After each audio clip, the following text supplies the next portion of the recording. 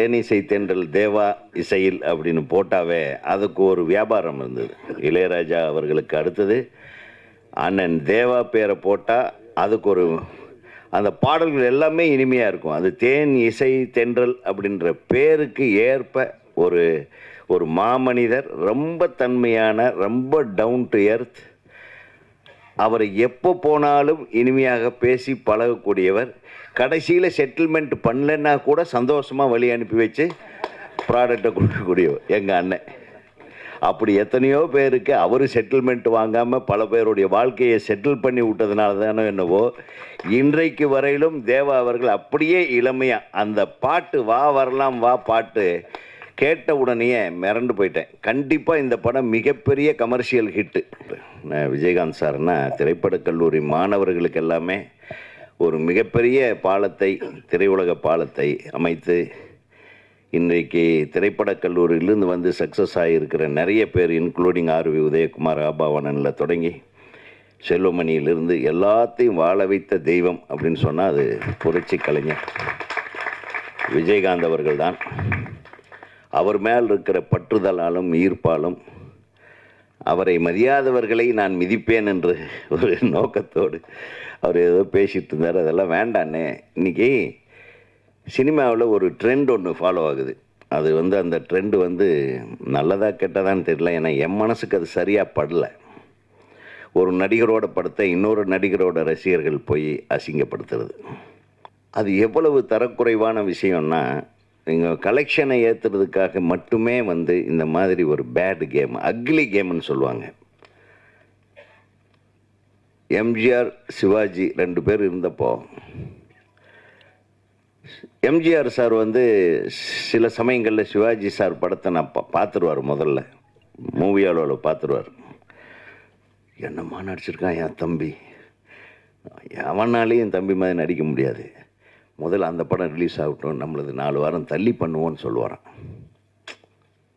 ஏன்னா ஒன்றா ரிலீஸ் பண்ணி 2 பேருமே ஆடியன்ஸை பிரிக்கிறத விட என் ஆடியன்ஸு சிவாஜி படத்தை பார்க்கணும்னு நினச்ச ஒரு புரட்சி தலைவர். அந்த மாதிரி இருந்த சினிமா. நான் எதுக்கு சொல்ல வரேன், அதே மாதிரி ரஜினியும் கமல் அவங்க 2 பேரும் ஒன்றா தான் வந்தாங்க. அஃப்கோர்ஸ் கமல் சார் ரொம்ப சீனியர், சின்ன பிள்ளையிலேருந்து நடிக்க ஆரம்பித்தவர். அவங்களுடைய நட்பு அதே மாதிரி எப்படி சிவாஜி எம்ஜிஆர் நட்பு மாதிரி சினிமாவில் ஒரு ஒரு நேர்த்தியான நட்பு இருந்ததோ அதே மாதிரி கமல் அவர்களும் ரஜினி அவர்களும் இருக்கார். அவங்களையெல்லாம் நம்ம விமர்சிக்கிறத தவிர்த்திடணும். ஏன்னா கிட்டத்தட்ட 40 ஆண்டு காலமாக தமிழ் திரையுலகத்தை சார்பாக தமிழ் மக்களை மட்டுமல்ல உலகத் தமிழர்களை அவங்க கொண்டாடி எல்லாத்துக்கும் தங்கள் நடிப்பால் அவர்களெல்லாம் மகிழ்வித்து கொண்டிருக்கிறார். அவங்க அந்த காலத்தில் நீங்கள் பேட்டியெல்லாம் பார்த்துருப்பீங்க. 2500 ரூபா சம்பளம் வாங்குற ஒரு ரஜினி சார் இன்றைக்கி அவர் எவ்வளோ வாங்கினா என்ன, அவர் எவ்வளோ வாங்கினாலும் தகும். அதே மாதிரி தான் கமல் சாரும். நம்ம வாழ் நாட்கள் எல்லாமே நடிப்புக்காகவே செலவு பண்ணி நம்மளை சந்தோஷப்படுத்தணும்னு நினைக்கிற அந்த இருவரையும் யாரும் விமர்சிக்கக்கூடாது என்பது எனது அன்பான வேண்டுகோள். அதை விட்டுருங்க. அவங்க 2 பேரால் இந்தியா ஃபுல்லாக தமிழ்நாடு பேசப்படுகிறது, உலகம் பூராவும் தமிழ்நாடு பேசப்படுகிறது. எப்படி எம்ஜிஆர் சிவாஜி இருந்தாங்களோ அந்த மாதிரி இருக்கும்போது வளர்ந்து வருகிற மிகப்பெரிய நடிகர்கள், அதாவது என்னை அடிக்கடி கேட்பாங்க, ஏன் சார் ஒரு காலத்தில் நீங்கள் சூப்பர் ஸ்டாரை வச்சு எடுத்தீங்க, நீங்கள் தான் நம்பர் 1 இருந்தீங்க, ஏன் சார் விட்டீங்க அப்படின்னு. ஏன்னா நம்மளா விட்றோம், நிறைய பேர் நம்மளை விட்டுறாங்க நடுவில். நம்ம திறமை நம்மக்கிட்ட இருந்துகிட்டே இருக்கும். ஆனால் ஒன்று மட்டும், உச்சி என்பது ஒரு மிகச்சிறிய இடம். இது எல்லாத்துக்கும் நான் சொல்கிறேன், உச்சி என்பது மிகச்சிறிய இடம். உச்சி என்றது ரொம்ப அப்படியே கூர்மையாக போய் ஒரு இடத்துல முனை. அந்த உச்சியில் ரொம்ப நேரம் நிற்க முடியாது, தலை சுற்றும். அப்படி பார்த்தோம்னா தலை சுற்றுமா இல்லையா? அப்படி பார்க்கும்போது தான் தெரியும் நிறைய பேர் அந்த உச்சியை நோக்கி கொண்டிருப்பார்கள். நம்ம கொஞ்ச நேரம் இளைப்பாறுவதற்கு இறங்கியே தீர வேண்டும். உச்சி என்பது எவருக்கும் நிரந்தரம் இல்லை. மேடையில் இருந்தனால கொஞ்சம் நர்வஸ் ஆகிட்டு சமாளிச்சுட்டு போயிட்டேன். சில விஷயம் மிஸ் பண்ணிட்டேன், அதை சொல்லிடுறேன். நோபல் மாஸ்டர் அந்த 3 பாட்டு பார்த்தீங்களா? இல்லை ஃபர்ஸ்ட் ஹீரோ வந்து தேவா சார்னா, இல்லை செகண்ட் ஹீரோ வந்து நோபல் மாஸ்டர் தான். ஏன்னா உங்களுக்கு தெரியும், நீங்கள் நான் ஆடி இதுக்கு முன்னாடி பார்த்துருக்க மாட்டீங்க. உங்களை எனக்கு டான்ஸ் வரும்னாலே உங்களுக்கு தெரியாது. பட் ப்ராக்டிஸ்லாம் கொடுத்து ஆட வச்சார். அண்ட் ப்ளஸ் ரொம்ப மன்னிச்சுக்கோங்க, இங்கே வந்து கெஸ்ட்டெல்லாம் நான் வந்து அட்ரஸ் பண்ண மறந்துட்டேன். ஏன்னா பயம் எனக்கு, பேரெல்லாம் மிஸ் பண்ணிட்டேன்னா திருப்பி வந்து சாரி கேட்குற மாதிரி ஆகிடும்ன்ட்டு. ஸோ கெஸ்ட்டுக்கும் ரொம்ப நன்றி. அதுக்கப்புறம் இன்னொரு முக்கியமான விஷயம் மறந்துட்டேன், ப்ரெஸ் மீடியா உங்களையும் அட்ரஸ் பண்ண மறந்துட்டேன். ஒன்றும் இல்லை, படம் ஆக்சுவலாக ரொம்ப நல்லா வந்திருக்கு. எல்லோரும் ரொம்ப அக்னி வெயிலில் உயிரை கொடுத்து உழைச்சிருக்கோம். ஸோ படத்தை கண்டிப்பாக சப்போர்ட் பண்ணுங்கள். ஏன்னா சின்ன படம் நல்லா இருந்தால் தான் என்ன மாதிரி ஒரு பர்சனுக்கு வாய்ப்பு கிடைக்கும். அதுக்கப்புறம் நிறையா டெக்னீஷியன்ஸ்க்கும் வாய்ப்பு கிடைக்கும், நிறையா குடும்பங்களுக்கும் வாய்ப்பு கிடைக்கும். அது நான் நினைக்கிறேன் இது உங்களோட ரெஸ்பான்சிபிலிட்டின்ட்டு. இது வந்து படம் நல்லா இருந்தால் அதை எடுத்துகிட்டு போய் சேர்க்க வேண்டியது உங்கள் ரெஸ்பான்சிபிலிட்டின்னு நினைக்கிறேன். ஏன்னா நிறைய இடத்துல பார்த்தீங்கன்னா, நான் சொல்ல விரும்பலை, நாங்கள் சின்ன படம் எடுத்தவங்க உங்களை பெரிதும் மதிக்கிறோம். ஏன்னா உங்களோட சப்போர்ட் வந்து எங்களுக்கு என்றைக்குமே தேவை. So I think you will due responsibility. நன்றி, வணக்கம். வா வரலாம் வா. இந்த விழாவின் நாயகர் பெருமரியாதைக்குரிய அண்ணன் தேவா அவர்களுக்கும், இந்த படத்தை தயாரித்த சகோதரர் சுரேஷ் பாபு, இயக்குனர் ரவி உள்ளிட்ட இந்த படத்தில் பங்கு பெறும் அனைத்து கலைஞர்களுக்கும், பாலாஜிங்க வந்து சொல்லிட்டு போனார், மறந்துட்டேன் ஊடகத்தை அப்படின்னு. உண்மையிலே ஒரு முன்னோட்டம் அல்லது பாடல் வெளியீடுன்னா 2 பேர் தான் கதாநாயகர்கள். அந்த 2 பேரால் தான் அந்த படம் அடுத்த கட்டத்துக்கு போகுது. அதுக்கு மிக முக்கியமானவர் இசையமைப்பாளர். அவர் ஒரு கதாநாயகன்னா நான் உயர்வாக சொல்லலை, இன்னொரு கதாநாயகன் அல்லது கதாநாயகர்கள் அப்படிங்கிறவங்க ஊடகவியலாளர்கள். ஏன்னா இவங்க 2 பேரும் தான் படத்தை கேட்க வைக்கிறதும் பார்க்க வைக்கிறதும் யோசிக்க வைக்கிறதும் இந்த வேலைகளை செய்கிறது இவங்க 2 பேர் தான். அதனால் எங்களுடைய திரை குடும்பத்தை சார்ந்த எங்கள் ஊடக சொந்தங்கள் உள்ளிட்ட திரை குடும்பத்திலிருந்து வந்திருக்கிற ஒவ்வொரு கேட்டகரியில் இருக்கிற துறையில் இருக்கிற உறவுகள் அத்தனை பேருக்கும் என்னுடைய அன்பான வணக்கம். அதாவது பொதுவாக பாடல் வெளியீட்டுக்கு போனால் ஒரு சொல்ல முடியாத இருக்கும், என்ன பொய் சொல்லலாங்கிறது வரைக்கும் யோசிச்சு உட்காந்து அது ஒரு கட்டத்தில் வேறு மாதிரி ஆயிரும். பேசுகிறவங்க கேட்குறவங்களுக்கும் தெரியும் ஏதோ பேசுகிறாங்க, என்ன எப்போ முடிய போகுதுன்னு. ஆனால் இந்த நிகழ்வில் ரொம்ப ஒரு நெகிழ்வான ஒரு மனநிலை. பேசின அத்தனை பேரும் உண்மையாக ஆத்மார்த்தமாக பேசினாங்க. நான் அப்படி தான் நினைக்கிறேன், நான் அப்படி தான் உள்வாங்கிட்டு ரொம்ப ரொம்ப ஒரு நெகிழ்வோடு உட்காந்துருந்தேன். அதுக்கு மிக முக்கியமான காரணம், இங்கே சித்ரா லட்சுமணன் சார் சொன்னது போல், சேலம் ஆர்ஆர் சகோதரர் தமிழ்ச்செல்வன் அவர்கள் சொன்னது போல், தேவா அண்ணனுடைய அருகாமைங்கிறதும் அல்லது தேவா அண்ணனுடைய அவரோட வேலை செய்யறதுங்கிறதும் அது வந்து ஒரு அற்புதமான அனுபவம். இது எதோ நான் கேட்டுலாம் சொல்லலை, 5 படம் அண்ணனோட நான் வேலை செஞ்சுருக்கேன். அது சிந்துபாத் முதல் படம், உனக்காக பிறந்தேன் பிரசாந்தோட 2வது படம், அந்த படம் நான் கோ-டைரக்டர், உனக்காக பிறந்தேன் பாலானந்த் இயக்குனர், திருப்பூர் மணியன் படம். அப்புறம் சிந்துபாத், அப்புறம் சிவசக்தி பாண்டியன் சாருடைய காதலே நிம்மதி, கண்ணெதிர தோன்றினார், இதெல்லாம் கோ-டைரக்டர். அப்புறம் நான் இயக்குனரான கனவே கிடையாது. அந்த ஒவ்வொரு பாடல் கம்போசிங் தேவானனோட, அது உட்லண்ட்ஸாக இருக்கலாம் அல்லது ரஜினி சார் தொடங்கின அந்த ஸ்டுடியோ, அது ஒரு ஒரு ஒரு ஒரு அருணாச்சலம், அங்கே திருப்பூர் மணியன் ஆஃபீஸு, அல்லது எந்த இடத்துக்கு எப்போ அவர் கம்போசிங் வரும்னு காத்துட்டு இருப்போம். ஏன்னா அவ்வளோ சுவாரஸ்யம். நாங்கள்லாம் ஒரு டைரக்டர் உட்காந்துருப்பாங்க, நாங்கள் சொல்லுவோம், அவர் பாடிக்கிட்டே இருப்பார், அவ்வளோ சுகமாக இருக்கும். அது அவர் ஹார்மோனிய பெட்டியை வச்சு பாடும்போது, டியூன் சொல்லும்போது அவர் முகத்தை பார்க்கறதே அப்படி ஒரு காதலான ஒரு மனநிலையை கொடுக்கும், அவ்வளோ அழகா. அதுக்கு உதாரணம் இன்னும் மறக்கவே மறக்காது, சலோமியா பாட்டு டியூன் போடும்போது அண்ணா அதை பாடினப்ப அந்த மெட்டா அதெல்லாம் அவ்வளோ ஒரு அழகு. ஒரு புலம்பலோடையே நான் சொல்கிறேன். காரணம் என்னென்னா அது அப்படி. அதோட காதலை நிம்மதியில் இந்த விதவிதமாக சோப்பு சீப்பு கண்ணாடி, அது உட்லண்ட்ஸில் கம்போசிங் நடந்தது. அதில் நாங்கள் உட்காந்து அனுபவித்தோம் பாருங்கள்.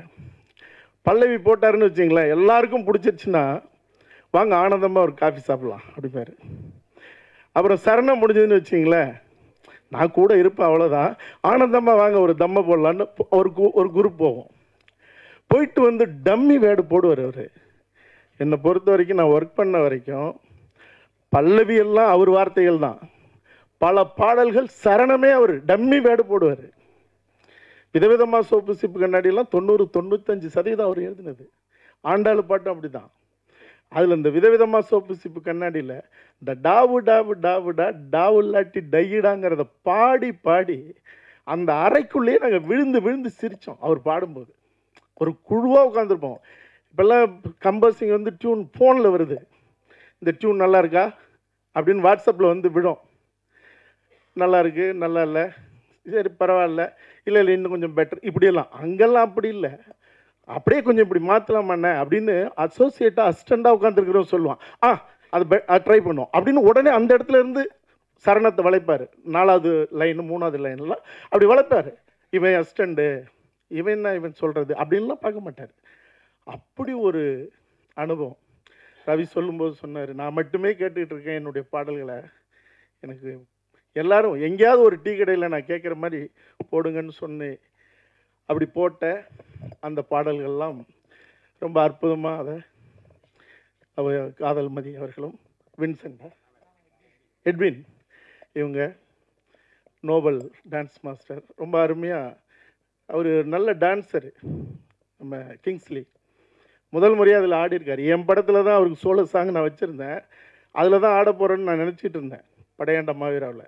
பார்த்தா இதில் ரொம்ப அற்புதமாக அவரை பயன்படுத்தியிருக்காங்க. அதுமாரி இங்கே பேசின நடிகர்கள், வந்தவங்க பேசுகிறாங்கங்கிறது ஒரு பக்கம் இருக்கட்டும், நடிகர்களும் பாலாஜியாக இருக்கட்டும், இந்த பொண்ணு கதாநாயகியாக நடித்தவங்களாக இருக்கட்டும், எல்லாருமே அவ்வளோ அழகாக ஒரு ஒப்பனை இல்லாத பேசுனாங்க. அதனால் இந்த படைப்பு இங்கே நல்ல உள்ளங்களாக சேர்ந்து வந்திருக்காங்க. சித்ரா லட்சுமணன் சார்லாம் ரொம்ப ரேராக வரவர், அவர் சேலம் ஆறார், அவர் பேச்செலாம் என்ன, இன்னும் எண்ணற்றவர்கள் இங்கே வந்திருக்காங்க. அநேகமாக முதல் முறையாக தயாரிப்பாளர் சரவணராஜா அவர் வந்திருக்காங்க. அவங்க இந்த படைப்பு மிகப்பெரிய வெற்றி அடையணும்.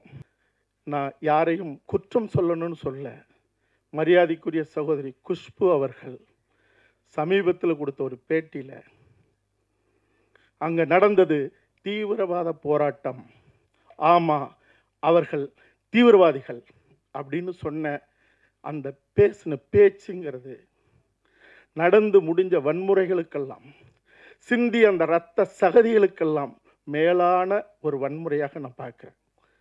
அதனால் சகோதரி குஷ்பு அவர்கள், நீங்கள் இப்போ ஒரு வீடியோ சொல்லியிருக்கீங்க, என்னென்னு, நாங்கள் யாழ்ப்பாணத்துக்கு வரோம், ஒரு பெரிய கொண்டாட்டம் இருக்குது, அந்த கொண்டாட்டத்துக்கு எல்லாரும் வாங்க, எங்கள் யாழ்ப்பாணம் மண்ணில் கலா மாஸ்டர் டான்ஸ் அமைக்கிறாங்க, நாங்கள்லாம் ஆட்டம் ஆட போகிறோம், வந்து பாருங்கள். உலகம் முழுக்க குஷ்பு அவர்களுக்கு எதிர்ப்பும் கண்டன குரலும் கிளம்பியிருக்கு. வரக்கூடாதுன்னு சொல்கிறாங்க. ஆனால் நான் சொல்கிறேன், சகோதரி குஷ்பு அவர்களே, நீங்கள் போங்க.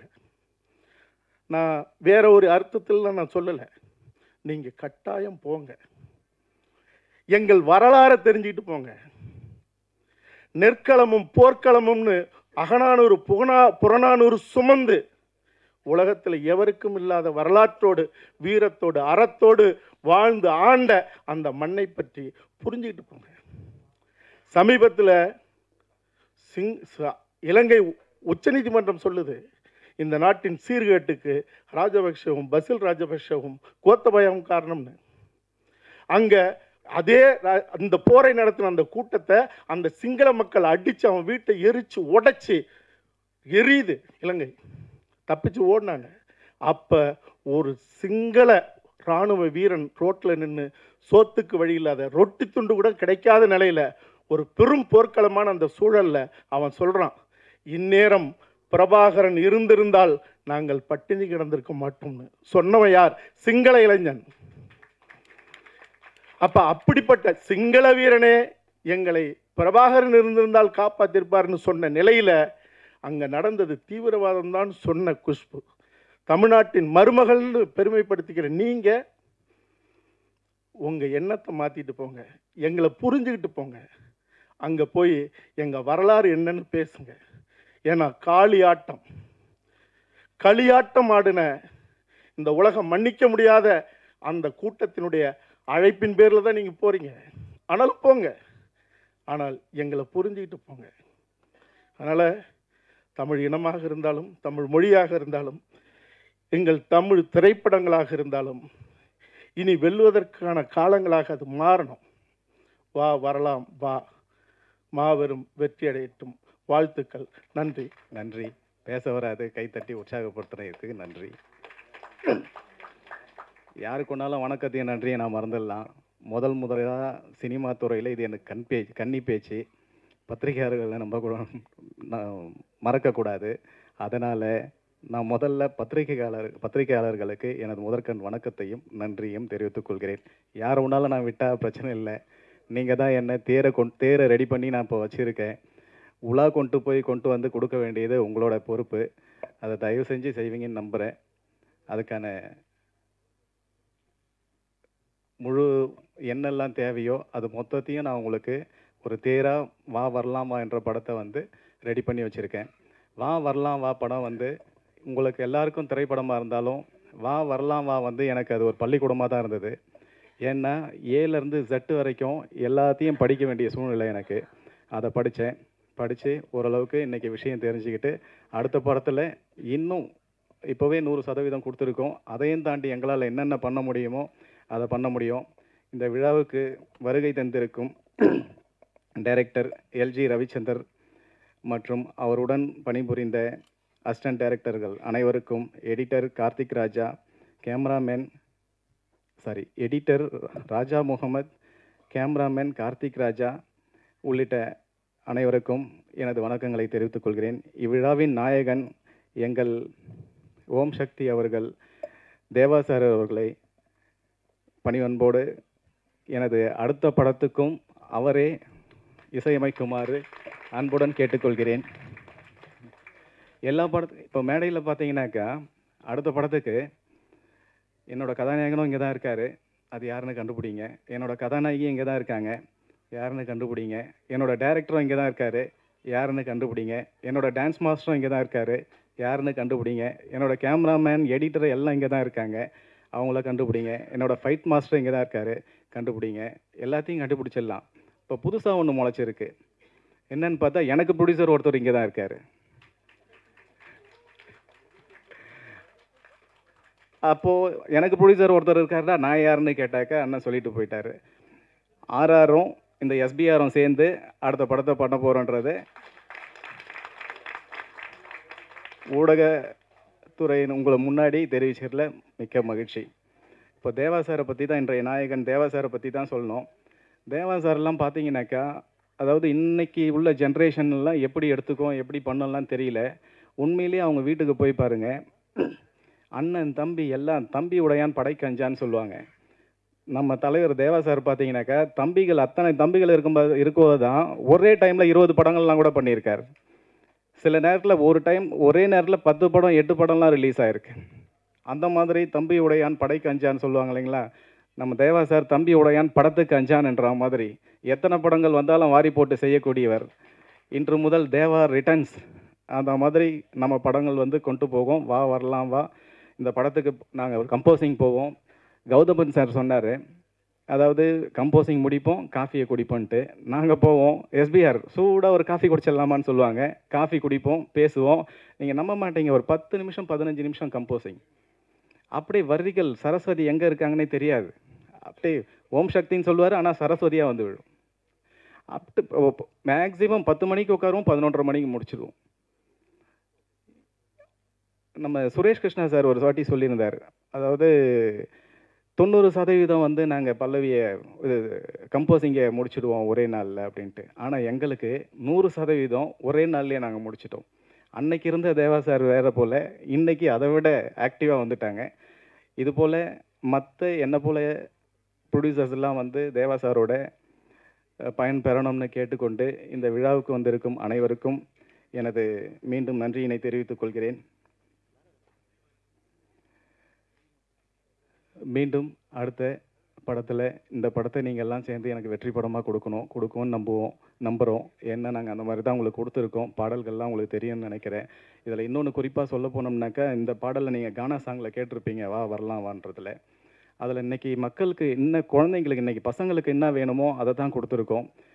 பரீட்சையில் ஃபெயில் ஆனால் முயற்சியை பண்ணு, வாழ்க்கையில் ஒரு நாள் நீதாண்டா வின்னு. இன்றைக்கி குழந்தைங்கள்லாம் சூசைட் பண்ணிக்கிறாங்க, ஃபெயில் ஆகிடுறாங்க, படிப்பு வரலன்னு சொல்லிட்டு எதேதோ பண்ணிக்கிறாங்க.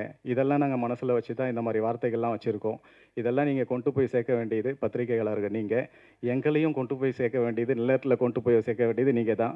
நன்றி, வணக்கம். இந்த படத்தை வாழ்த்த வந்திருக்கும் எல்லோருக்கும் என்னுடைய வணக்கம். எல்லாம் எல்லாம் எல்லாம் எல்லாம் என்னை போட்டு பாராட்டி பாராட்டி பாராட்டி, ஐயோ என்ன அன்பு நெஞ்சங்கள் எப்பா, எனக்கு இன்றைக்கி தான் தெரியுது. எல்லாரும் மனசார பாராட்டுறாங்க, எல்லாருமே மனசார பாராட்டுறாங்க.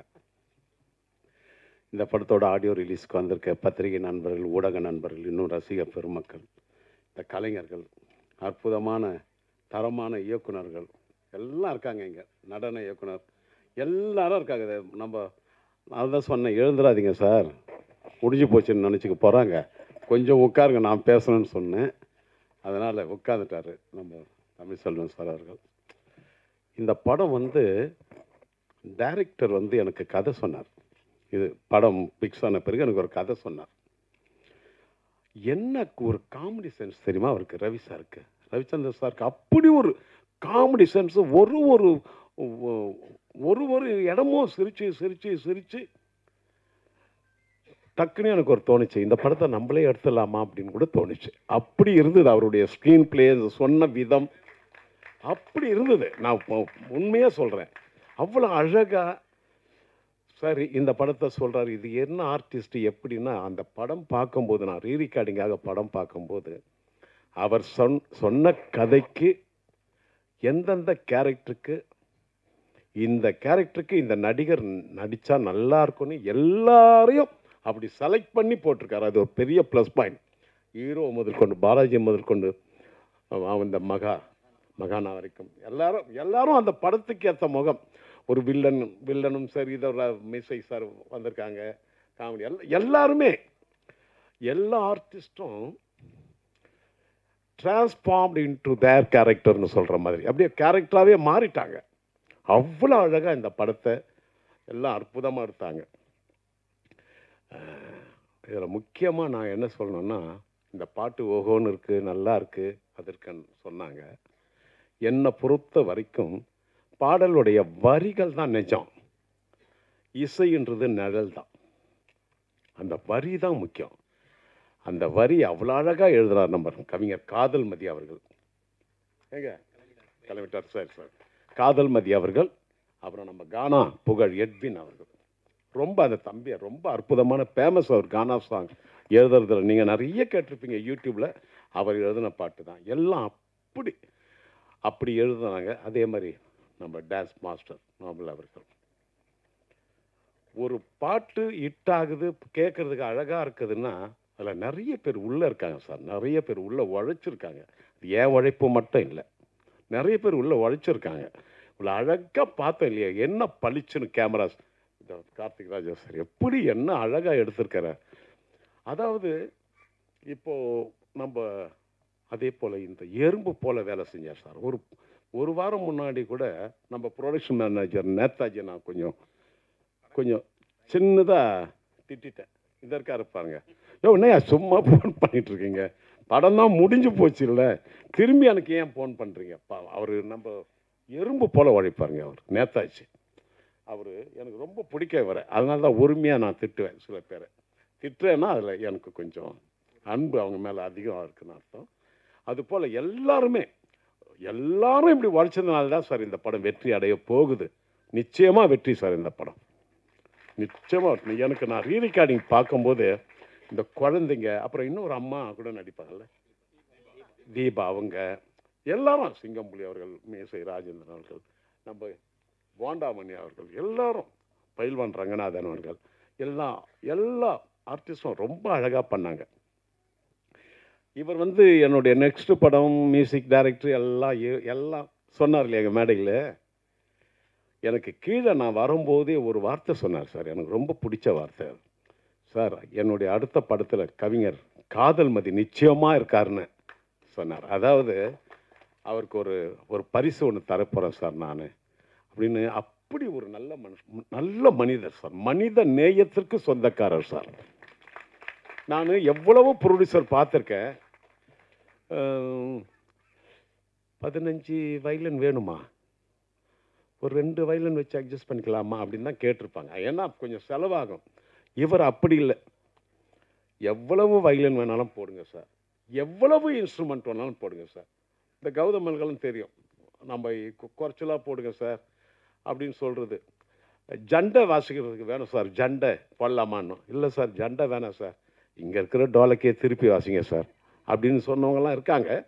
அதுக்கு மத்தியில் இவர் என்ன வேணுமோ, இந்த பாட்டு ஹிட்டாகணும், என்ன செலவு பண்ணாலும் நான் செலவு பண்ணுறேன்னு சொன்ன ஒரு நல்ல இதயம் சார் தான் எஸ்ஆர்பி அவர்கள். இந்த எஸ்பிஆர் நீங்களும் என்டிஆர், எம்ஜிஆர், எஸ்டிஆர், அதுபோல் நீங்களும் ஒரு எஸ்பிஆராக வரணும். நல்லா வருவீங்க. எல்லாத்துக்கும் மனசு தான் காரணம். God bless you sir. எல்லாருக்கும் என்னுடைய நன்றி. எல்லாருக்கும் நான் பேசுவேன், தனித்தனியாக சொல்லலைன்னு நினைக்காதீங்க. ஊடக நண்பர்கள், பழைய நண்பர்கள் எல்லாரும் இங்கே இருக்காங்க. நான் ஒரு ஹீரோ தெரிகிற அளவுக்கு நான் வெளியே தெரிகிறேன்னா அதுக்கு காரணம் பத்திரிகையும் ஊடகங்களும் தான், இதில் சந்தேகமே இல்லை.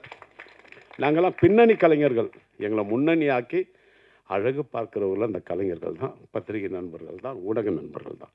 எல்லோருக்கும் நான் என் நன்றியையும் வணக்கத்தையும் நான் தெரிவிச்சுக்கிறேன். நன்றி, வணக்கம்.